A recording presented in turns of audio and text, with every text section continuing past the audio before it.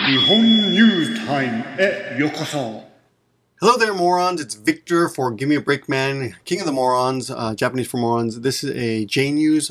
As you may probably heard by now, there was a huge earthquake. I think it was 6.9 on the Richter scale at 5:59 a.m. this morning. I am in Nagoya, which is in the middle of Japan. Did not hear it or feel it at all here. However, people in Tokyo apparently did feel it, but everyone's safe. No deaths have been reported, no injuries yet. That's according to the U.S. military. I'll link you to some English stories as well at the bottom. But this is mostly a Japanese language learning opportunity. So we take every news story as an opportunity. But anyway, let's get to it.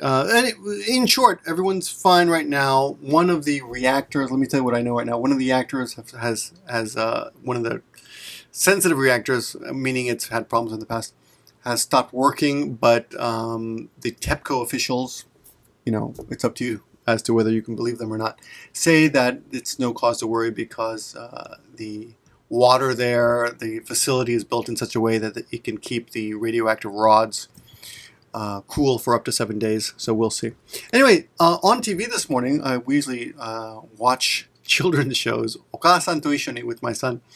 But today, everything was just news. Every channel was exactly the same, telling you what was happening in Fukushima. Quite a panicky voice, but there's actually doesn't seem to be much of a problem. There was I think a 90 centimeter tsunami, which is about a meter, almost a yard, I guess, for you guys in the States. In height, but again, not a big problem. The place that happened is in Fukushima and Iwate, that area there on the far east coast of Japan. And some of the words that you heard, well, on the screen, the big words on the screen this morning on television were tsunami and nigete. Excuse me, I just got out of the hospital, getting over some pneumonia here. So let's go through some of the vocabulary, okay? Fukushima, of course, is the place name. Tsunami is tidal wave, but of course, tsunami has been used in American English for many, many years now. Nigeru is the verb to run away, and the variations on the screen were nigeru or nigete, which is the te form, which just means do it, run away, or nigero, which is much rougher, means run away, nigero, that kind of ending, this one. And the person that gave a speech you may have heard on TV, and if you're watching Japanese TV, a good way to pick up vocabulary is just to watch TV. Watch a lot, especially if you're studying Japanese. I cannot underemphasize the importance of listening. Kanbouchou is the chief cabinet secretary. I don't even know what that means in English. I mean, I don't know what he does, but he's the guy in charge now and talking. They talked about the shindo, the Japanese earthquake. I think it was 6.9 in American measurements. I don't remember what it was in English. You can look it up. I'm sure that number is probably changing.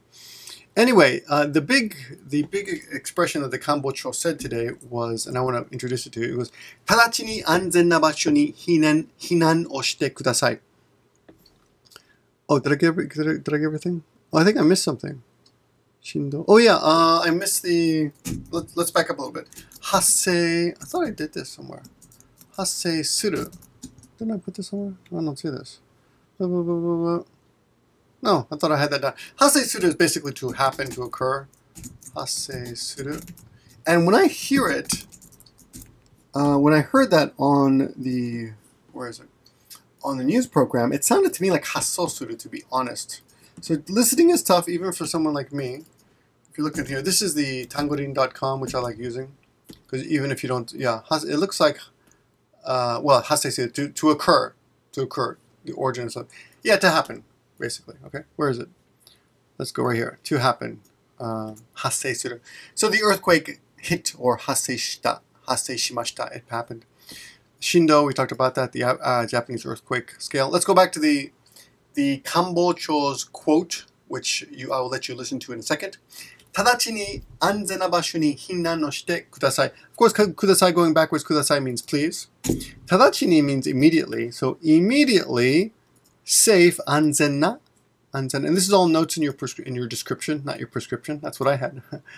Basho ni, basho is a place. Ni indicates where you're going, somewhere when you're moving to in a direction.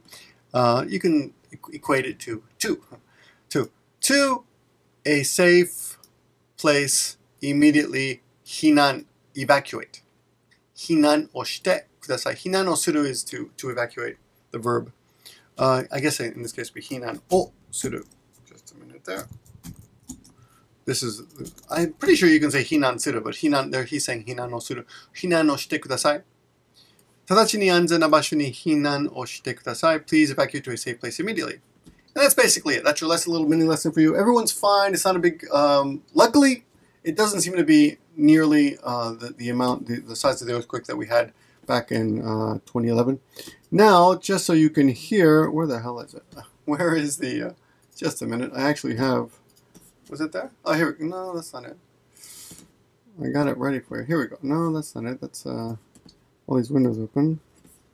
Oh, here we go. Okay, this is the actual quote by the Kanbouchou, Fukushima. This is from Fukushima Prefecture. I'm not sure where this is being given. I'm assuming this is from Tokyo because Abe is, I think, in Peru right now, meeting with Obama, reassuring everyone that all the treaties that he has made will stay in place once Trump takes over. 直ちに安全な場所に避難をしてください。直ちに安全な場所に避難をしてください. Let's do it one more time, just for listening, just for fun. 様は直ちに安全な場所に避難をしてください. Okay, that's it. That's your lesson for today. I'll put a link to that video as well if you want to listen to that video and improve your listening. That's the best way to do it. Thanks for watching. That's all I got for you for now, and I'll be back soon with another video. See ya.